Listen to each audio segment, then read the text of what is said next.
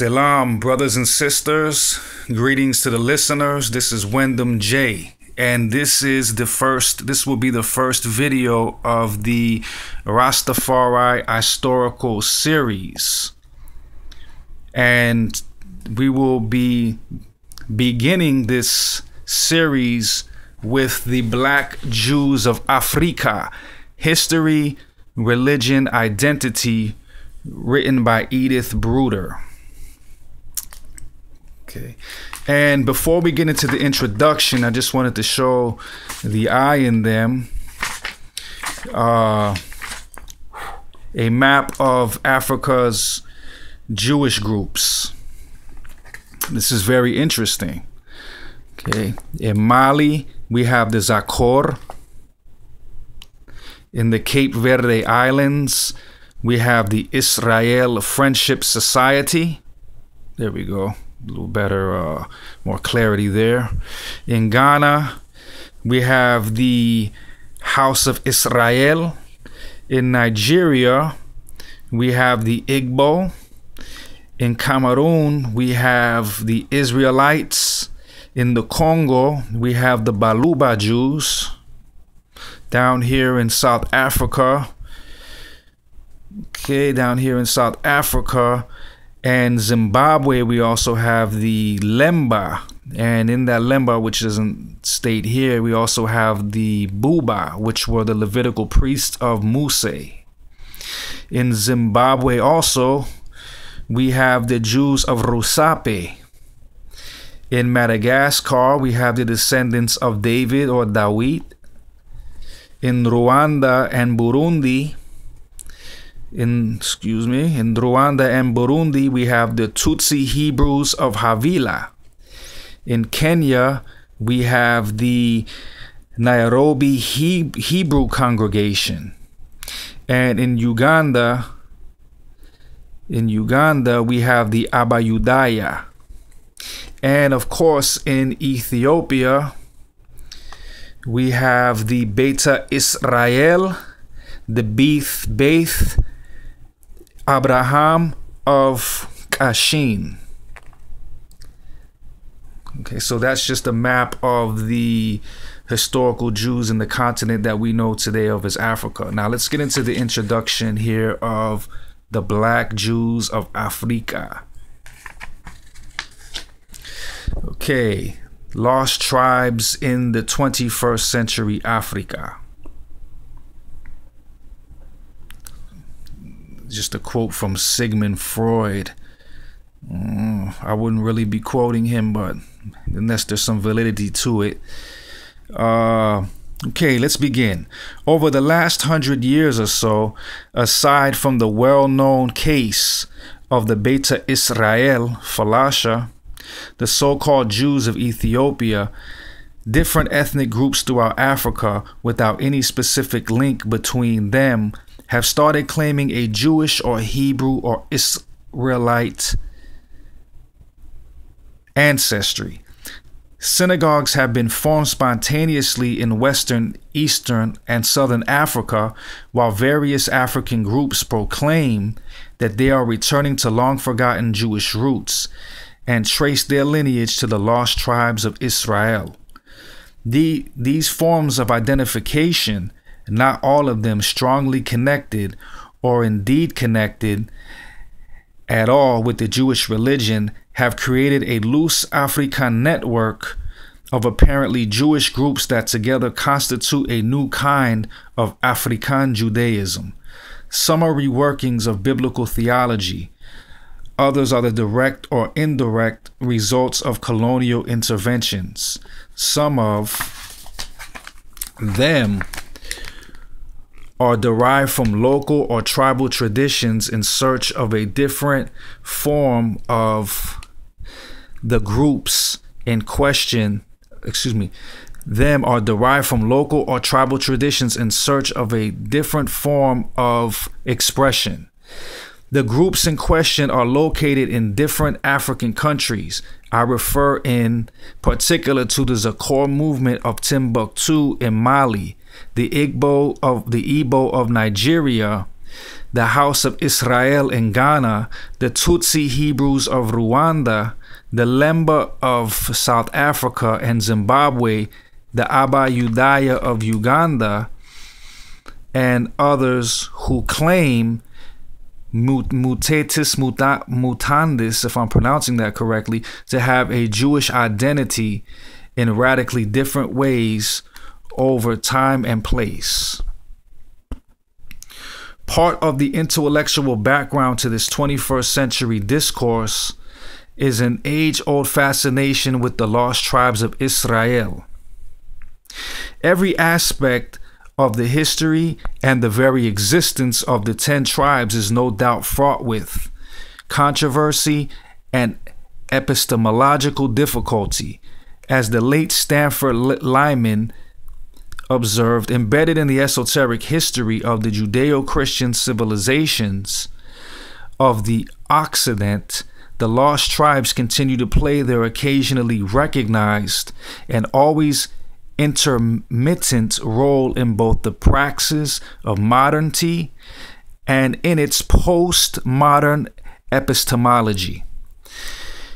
Interest in the subject has come to some extent been triggered by recent events, not least the worldwide concern that the departure of the Beta Israel from Ethiopia to Israel generated in the 1980s and 1990s, and their subsequent history in the Jewish state. The exodus and the recognition of the Ethiopian Jews, identified as the lost tribe of Dan, have led to an interest to similar lost tribes identities developments in other parts of Africa. Tudor Parfit and Emanuela Trevisan-Semi consider that the implied universalism in such a construct has had the effect of stimulating a wider discourse in which the idea of universalistic Judaism has been prominent, with the exception of the Rusape Jews in Zimbabwe, the Abayudaya in Uganda, and the Lemba in South Africa. None of the African groups considered in this study identified themselves as Jews before the 1980s. Alongside the Ethiopians' entry into world Jewish history, the Lemba of South Africa initiated a new web of ethnohistories and made up a wider myth of affiliation to an ancient Jewish diaspora. The process leading to the emergence of African Jews was underway. This book addresses the elaboration and development of Jewish identities by Afrikaans. Afrikaans have encountered Jewish myths and traditions in multiple forms and under a number of situations. The context and circumstances of these encounters produced a series of influences that gradually led within some African societies to the elaboration of a new Jewish identity connected with that of the diaspora. The purpose of the book is to review the processes and the immensely complex interactions that shape these new religious identities. It explores the ways in which Africans have interacted with ancient mythological substrata of both Westerners and Afrikaans' idea of Jews in order to create Jewish identity. It particularly seeks to identify and to assess foreign influences and their internalization by African societies in the shaping of new African religious identities.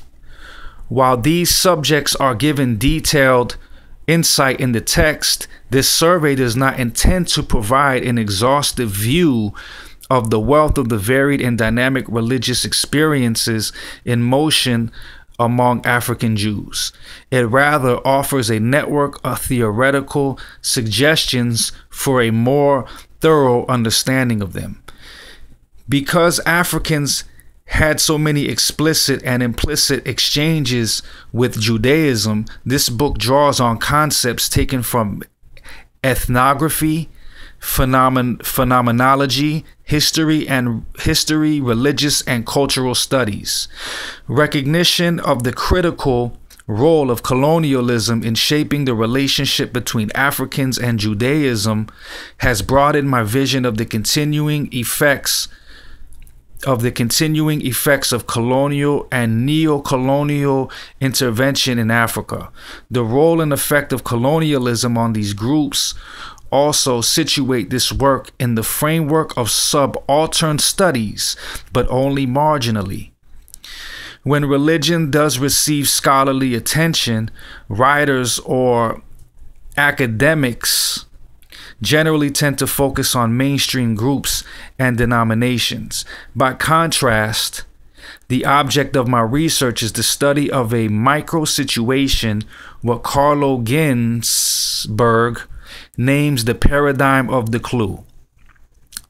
Ginzburg pushes beyond the simple clues of historical evidences to tease out the information embedded in them, and he challenges us to retrieve a cultural and social world that more conventional history does not record, as he demonstrated with his study of witchcraft. It must be said that the number of people involved in these African groups is, broadly speaking, insignificant in terms of the overall African population. The groups in question constitute a marginal phenomenon that may be seen as historically irrelevant.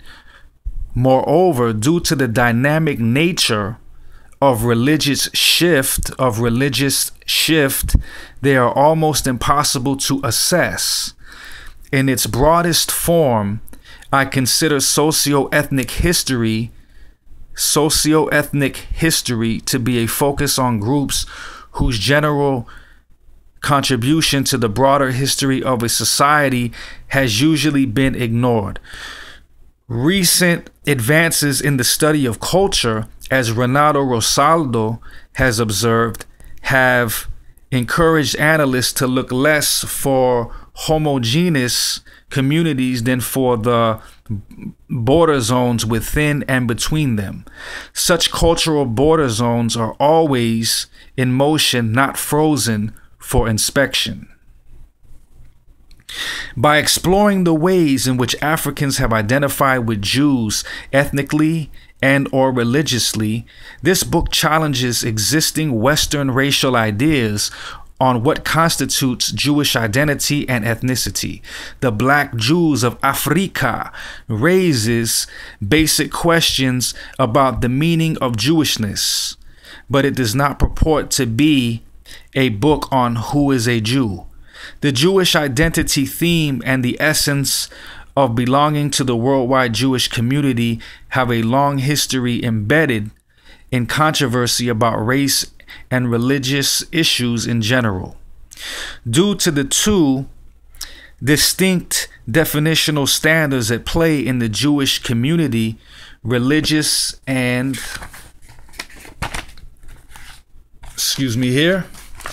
ethnic, there has always been a tension between the conflicting aspirations toward universalism on the one hand and particularism on the other. Over the past few decades, scholars from a variety of disciplines have increasingly questioned the existence of a race as a meaningful scientific concept. If there is no race in any biological sense of the term, it is obviously rather meaningless to state that Jews are not a race. For instance, in the myth of the Jewish Race, 1989, Raphael and Jennifer Patai forcefully argue that there is no genetic, physical, or biological Jewish specificity. Ephraim Isaac insistently asserts that Jewish history is filled with interracial and intercultural mixing, and that the popular vision of a single Judaism does not reflect any historical period. Quote here: over 2,000 years ago, the Jews were an ethnic group, but even then not a perfect one. The ancient Israelites were not a racial unit, but a sacral association called an apphysitioni, if I'm pronouncing that correctly there, amphistioni, not pronouncing that correctly, called an amphistioni by some scholars. They were a people bound together by a common language and common territory, similar historical experience, and common consciousness. Racial categories are, according to a growing consensus, socially and culturally constructed, and the result of a variety of ideological and political factors, not a biogenetic category, but an ideology embedded in and expressed through specific relations of power. Unquote.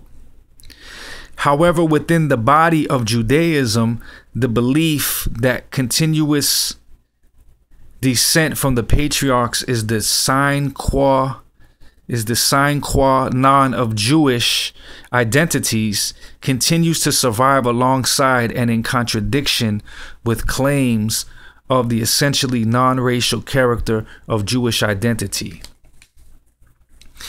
From the 20th century, the emergence of Jewish religious movements from Africa to Asia turned the generally accepted views upside down and expanded the debate. If groups of African Americans or Africans or Asians who were raised as Christians or Muslims or in traditional religions declared themselves to be Jews and formed new communities, did that make them Jewish? In the United States, long-established communities of African Americans have been practicing Judaism for more than 150 years. Some of them have Jewish heritage. Others identify with Judaism. Some have converted to Judaism, and others are connected to Judaism through marriage or extended family. Chero and Dush stress that the identification of African Americans with and especially as Jews expands the parameters of this debate and highlights the issues of race, ethnicity, and self-definition in determining who is a Jew. African Americans and Africans understood and experienced the Jewish religion as they did for other religions and their own terms. For the African peoples under study who identify as Jews, identification with biblical Israel assumes symbolical significance with almost totally ignoring the physical characteristics. They identify themselves as sharing a common descent with the members of the contemporary Jewish community. When identifying as Jews and with other Jews, they deny the existence of distinctive categories in popular concepts of Jews and subvert the race's image of blacks. Their self-definition lies in their collective historical and cultural experiences that have led them to assume a shared history with the Jewish people. The entry or re-entry of these people into religious consciousness as Jews has necessitated a reshaping of the standard accounts of Jewish history and a rewriting of each group's version of its history. As Stephen Kaplan notes about communities of exotic Jews, their narratives take on a circularity. Since they are Jews, they must have participated in a shared Jewish history. Since they participated in this shared history, they must be Jews. Africa's great ethnic and cultural diversity is combined with an equally complex religious scene. African Jews' recent religious identities were shaped by their participation in Christian, Islamic, or traditional African religions. Moreover, many African groups and individuals that identify with Judaism also consider themselves to be Christians, Muslims, or members of African-based religions. Within the confines of this book, however, enumerating all the connections that have an impact on African Jews' religiosity did not seem possible. Rather, I hope to illuminate one thread in the medley of race, ethnicity, and religion in the African religious experience.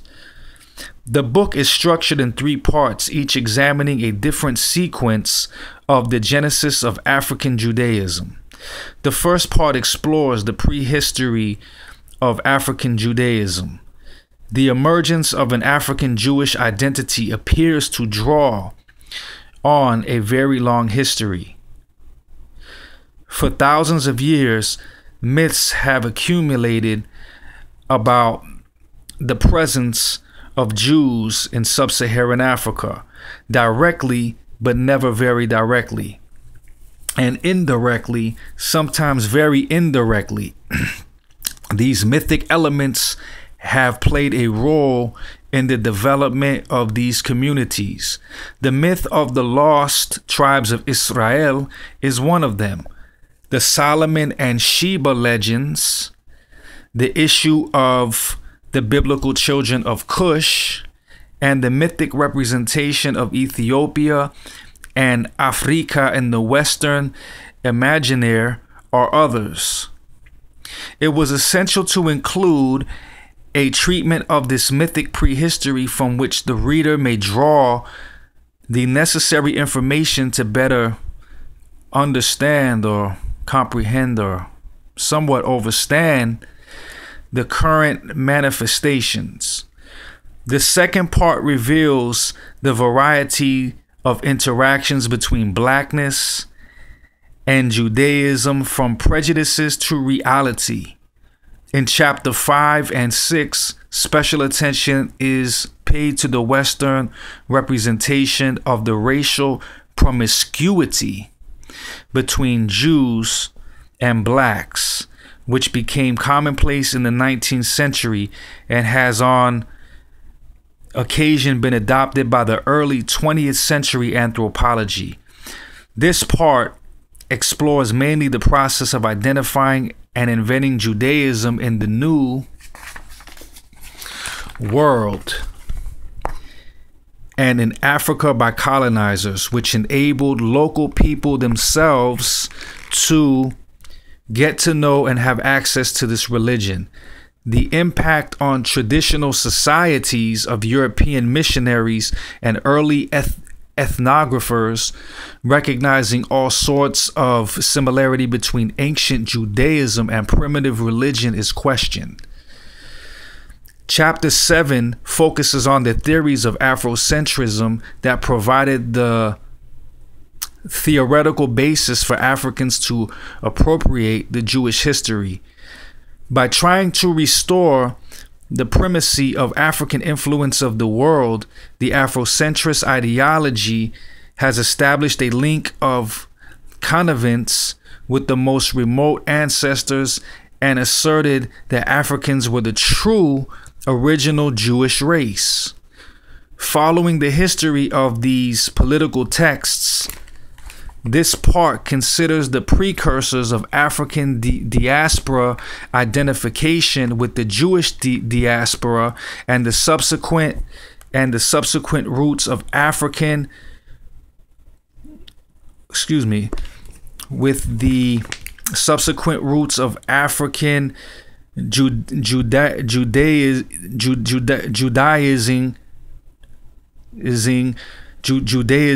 movements. Special attention is paid to African American Jewish movements. The symbolic role of Judaism in the religious imagination of the Hebrew Israelites in Israel and the Rastafarian movement in Jamaica is also examined. The third part reveals the historical background of Jewish traces or influence in Black Africa. Although direct sources supporting a Jewish existence in sub-Saharan Africa do not exist, several sources indirectly testify to the antiquity of a Jewish presence, in particular in Western Africa, or to a Semitic presence in Southeastern Africa. Based on these elements, this chapter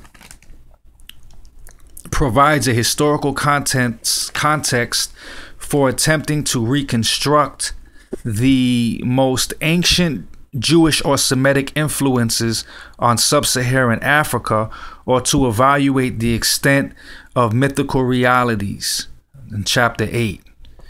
Chapters 9 and 10 provide a survey of various African groups that self-proclaimed a Jewish identity and examine one by one the creative elaboration and development of their recent religious identities.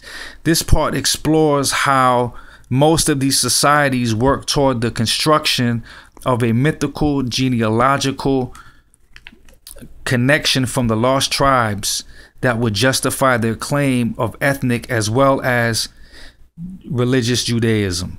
A section of this chapter assesses the impact of genetic research on group identity claims and the view of such claims by others. In the epilogue, we turn to an overview of the catalyst for change.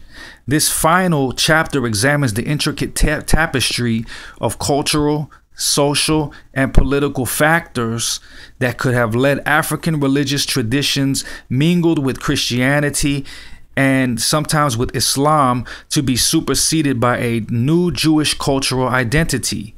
Following Mircea Eliade, who states that the most important task in the study of religions is to decipher the deep meaning of religious phenomena, I shall suggest some hypothesis of the meaning and the benefits that these groups derive from their affiliation with Judaism. Of course, the number of topics to which I could have devoted attention in this section would fill an additional volume. I hope nonetheless that these considerations will stimulate future debate. Okay, so stay tuned for part 1, prehistory on the lost tribes of Israel.